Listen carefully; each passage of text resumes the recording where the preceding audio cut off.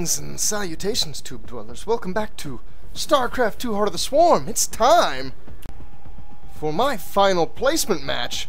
Here we have the player I'll be facing.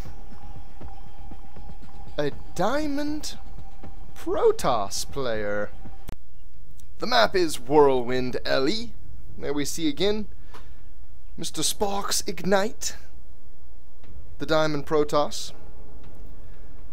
I will be your hometown champion, the Mad Bag, as always, or I should say as recently, race picking the Zerg pieces. I'll be spawning in your bottom right hand corner. Sparks Ignite's going to be spawning in the bottom left. As you can already tell, this will be cast from replay, meaning that I'm going to get to see everything. I'm going to get to see what I do and what he does. We already see that my Overlord's taken off in the wrong direction. This is a 4-player map. Means there's a couple different ways you can go right at the beginning. You can go straight up or straight to your left if you're in my position. And I decide to go up. There's a little bit of reasoning behind that. It's mostly random. But the way the natural hangs off of each base, for me, mine hangs off to the left. For this base up here, it hangs off to the bottom. And for this base over here, it hangs off to the top. Because the map is rotationally symmetrical. That means that the natural of the base above me kind of aims towards my main. And Overlord being right here is going to get to this natural at about the same time it gets to this void area right out here. You know, or maybe this third area, right in this zone. So that makes me think that if he were over here, I would spot him earlier if the Overlord goes that way. If I sent the Overlord this way first, left that is, then it would take a little bit longer to spot him. Very minor thing, I've thought about it before though. And that is what I thought. Build's starting to develop. I went to 14 pool. That safe build on a big map like this with 4 spawns, it's possible I could get away with a 15 hatch, and it looks like I'm going to 15 hatch right after it. But the pool build is safer. Oh, and he's going to go Nexus first. It looks like he's got the pylon set up for a Forge expand. That's what I would expect, in fact. Here he's going to drop it down right after a pylon in the main on 18. Hello, little buddy. Go for it! Forge it is. And after scouting both wrong locations, his probe is finally going to make it into my base and scout the correct location. I'm curious. Yeah, he does see it. And he did not peek all the way into the main, so you can fair to bet that I've got at least a pool, but I think that was a little bit of a mistake. He could have peeked into the main and came, I would say, like to right about here so that his vision hits this gas, and then maybe over to about here so that his vision hits this gas, and then he probably still could have got this probe out because even if I did get gas early, there's no way I've got link speed at this point. This Overlord is going to set up a position in the void space behind his main. That should make for a nice scout later. He does have both gas in the main. This Overlord creeping the edge of the map. And his build develops as you might expect it to. A cannon, a gateway. I'm going to spot the cannon. Oh, nice. And he's going to let a Zergling get right by. Cannon was just too late. That means that if that pool would have finished and I would have made 6 Zerglings, or even better yet, if I would have 10 pooled and made 6 Zerglings, I definitely would have got in here in time. And I'm going to see pretty much everything with this Zergling. Although there's not a lot to see right at the moment. It's mainly just a couple gas. Oh, the Zergling, you can do it! Yeah! But he got a kill! He destroyed 200% of his cost. I am happy. Oh. Oh, and I'm coming too early. Oh, I'm not quite on the minerals yet. Oh, and he notices! Oh, jeez. If I wouldn't have moved forward, I bet he would not have noticed that, and I would have been able to sneak a hatchery right by his little probe. But no, as is. World's most annoying probe. Right here for my third. The third could have gone down a little bit sooner, too. I got heavy on the Oh, is he going to keep blocking it? Oh, he is. Wow, what a butt. I got heavy on the drones and wanted to pop these queens out early. As a matter of fact, I've got 3 right now. Still going up on that drone count, though, and now I'm a little bit angry, making 6, 8 Zerglings. Oh, I see. A pylon. He's put a pylon down to block my 3rd. I'm responding with some Zerglings, and now I've got a very unhappy drone. Huh. Not necessarily an ideal location for that Overlord. His build continues to unfold. The cybernetics core now. He's got the research on the way for dim warp gates. He's got his 2 gas in the natural, but hasn't quite saturated him yet. Here we see his mothership core timing coming out. Seen a lot of Protoss trying to rush this out from one base, then getting the second base off gateways and using the mothership cores. What is this? Photon overcharge? Photon overcharge to ensure that things are defended. Wow, he's got some aggression on the mind. 2 zealots, a stalker, in the mothership core. I can't say this is rare. Those 8 Zerglings that I made should line up pretty well with this, especially with an extra queen. Looks like I'm building yet another extra queen. So I've got 2 down here at the natural. Perfect place for him to be. And wow, the drone count just went way over. They're on my main. He is ahead of me in workers. This is a terrible sign early on. I'm down more than 5 workers now. Okay, catching back up quick. We'll see that fluctuate a little bit. Hopefully I won't be behind the whole time. And he's putting the hurt on this. Wow. The zealots, the stalkers.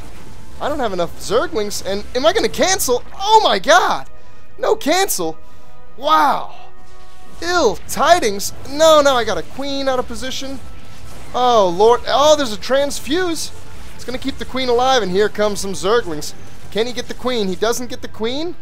He does get out with, I believe, just 1 stalker. Oh, a stalker, a zealot. And, of course, the mothership core. It looks like he's setting up for a 3rd already. And there it goes. Boom.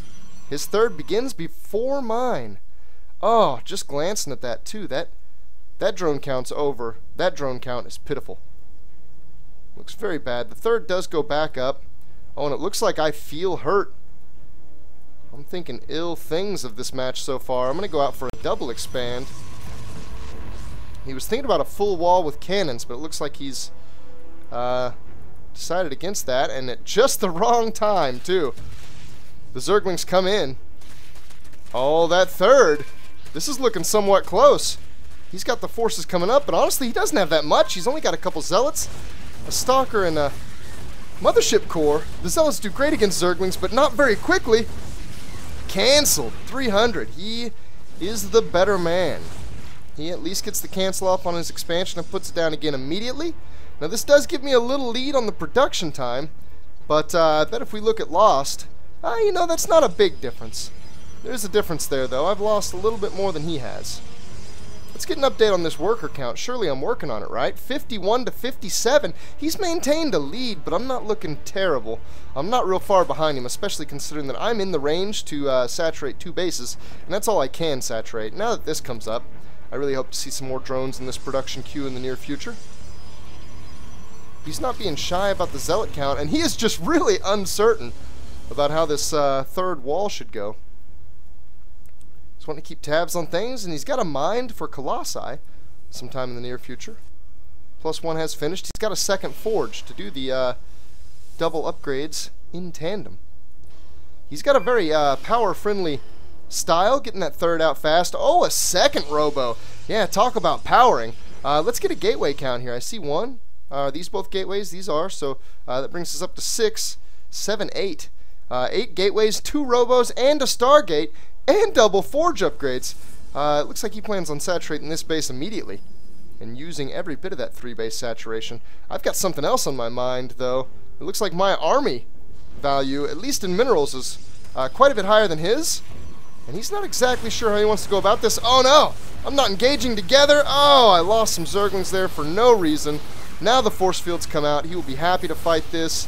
And it looks like I pretty quickly know that I can't really do a whole lot against that. I'm going to sit and pick off a couple zealots. This saturation, I really don't like to see that this is not peaking up where it should be. I've got a lot of Zerglings in production. It looks like I want to keep this aggression on, and I've got an infestor timing coming out here. 5 infestors is a decent amount.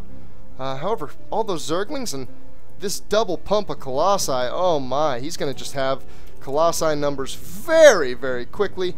The drones are finally coming out, but it looks like I want to put some more aggression on before sinking back into a passive economic kind of stance. And here I'm forming up in the middle. I did end up getting 2 more bases out across the top of the map.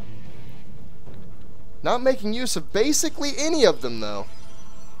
Having that many bases should ensure, and you can see it here, that the larva count stays very respectable regardless of the larva injects, and you see that they are slacking now.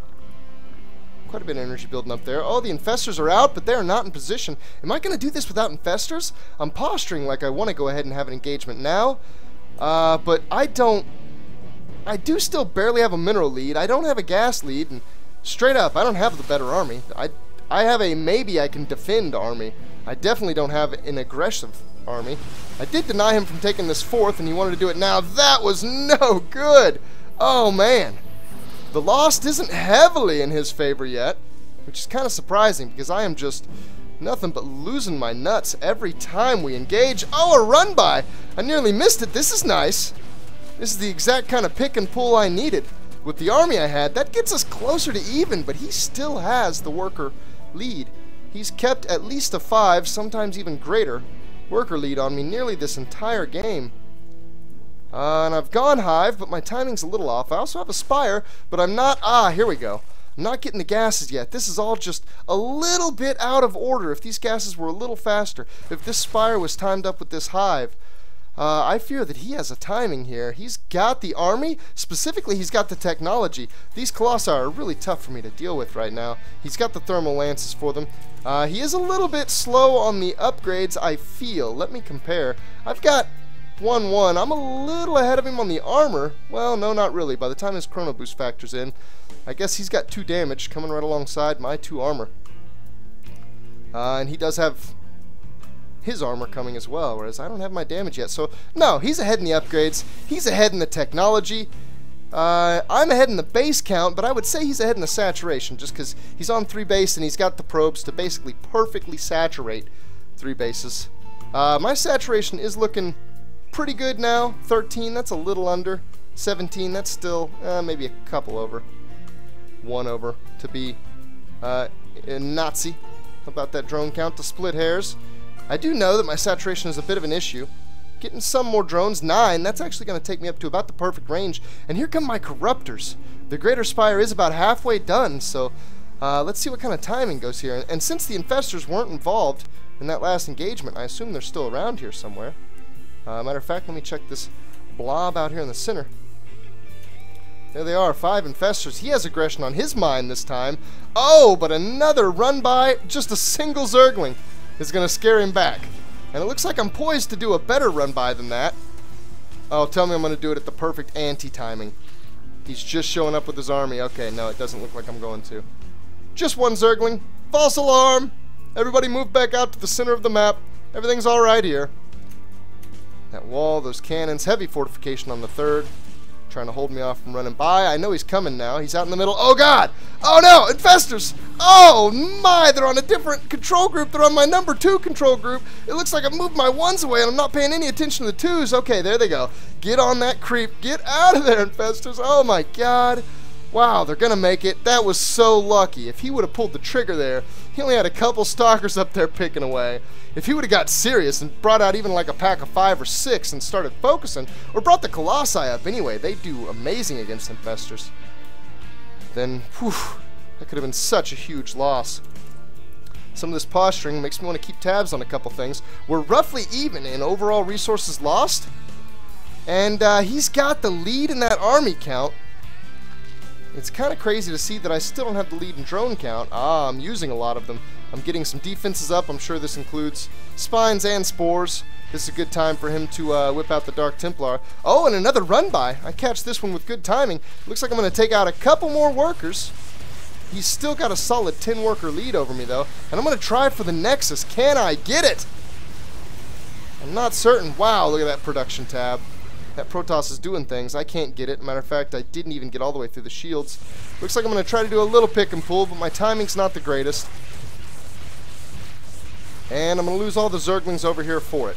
That's alright. This kind of frees up supply for these Broodlords that I'm popping out. Maybe lets me redesign my army a little bit. Rethink my composition. I did take one gateway, I guess just to be a nuisance. Was that a recall? I'm almost certain that was a recall. He was at a full 200 energy, now he's down to 100. He recalled from this base to this base. With the blink, I think the Stalkers could have literally made that trip faster. Oh, and there the Broodlords are. It looks like I at least feel that he doesn't really have an air army. I don't know whether or not I've spotted these Voiders out. 3 Void Rays, that's actually just a touch nasty. I should have a couple Corruptors in the mix. I've totally dedicated my Corruptors, though. I've got 3, I guess. And that number's just now jumping up. Okay, so I know that I've got a little bit of a weakness against air units, because nothing else that I have can hit air units. The Infestors, I don't know, technically can. I don't even know where the Infestors are right now. Surely they're not dangling somewhere where they're... Okay, they're with the Broodlords, roughly. So that's good. That's where they should be. The Infestors and the Broodlords really couple together. Alone, the Broodlords can be dealt with pretty easy. Alone, the Infestors can be dealt with pretty easy. Put those two together, and you've got some nastiness. Now, we're both nearly max. I want to take one more stock of the army. My army's actually more valuable than his. Well, it was. I'm going to lose some Zerglings here. I don't think that's the biggest loss, but it's not great. Fungals. Decent Fungals. He sprinted forward with that blink. That was an aggressive blink. I don't know how I feel about that. But here we go. The Broodlords are engaging. I'm already losing some Infestors. It looks like my Infestors... Is that all of them? Was that all of my Infestors? Oh my god, I have no Infestors on the map. This is incredibly troubling for me. My Broodlords have a nice position, and it looks like I'm going to use the Roaches to just try to keep his army occupied. Here comes the aggressive blink. I don't know that he has enough, except for the Void Ray count. Oh, his Void Rays are somehow beating my Corruptors out, and here come a reinforcement of Stalkers. His wave comes in, and wow, annihilation. My Broodlords are left out in the cold, alone. They're not even given a jacket. They shiver to death. Oh, the Q, it shows Zerglings, it shows Corruptors. He has everything he needs to deal with all the Zerglings I could ever muster in this one Colossi. And, oh, and they're even going to come in piecemeal. They're not going to come in together. There is no hope here. He's got a 60 supply lead, and those resources just show the GG. He's got it. He took it from me. Diamond beating a diamond. Did I say diamond? How foolish of me to think that beating a diamond in my 4th placement match and losing to one in my 5th placement match would place me diamond. No, in fact, I have been placed platinum. I feel I can probably get out of platinum pretty quick, though, if I put my nose to the grindstone, which is something else I want to mention. I have, you know, looking back, it's taken me a week to get through my 5 placement matches. That's bad. That is an astronomically low amount of Starcraft playing going on here. And, oh god, look at that. Workers active. That tells the story of the match. He took it. Just a couple workers over. He just had, you know, everything a little bit quicker than me. Upgrades, he had just slightly more upgrade spending than me all the way through. Slightly better resource collection from that worker count. Slightly bigger army value most of the game. Right here is where it shot up when I got the Broodlords out. But he tore my army apart. I just microed it terribly. Ran all my Infestors to their doom. Anyway, like I was saying, it took me a week to get through my placement matches. That's terrible. I've been playing a good bit of Dota. I should say I've been hooked on Dota. I've been just having a ball playing it. The only thing I don't like about it is the length of the matches, but I've been having trouble mustering motivation to jump on Starcraft and do stuff, to play. That's troubling. That's going to be all for this episode, guys. Thanks for watching. Hopefully, the next couple episodes, you'll see me climb my way out of Platinum, at least get back to Diamond. I would really love to make that the case. Alrighty. See you later.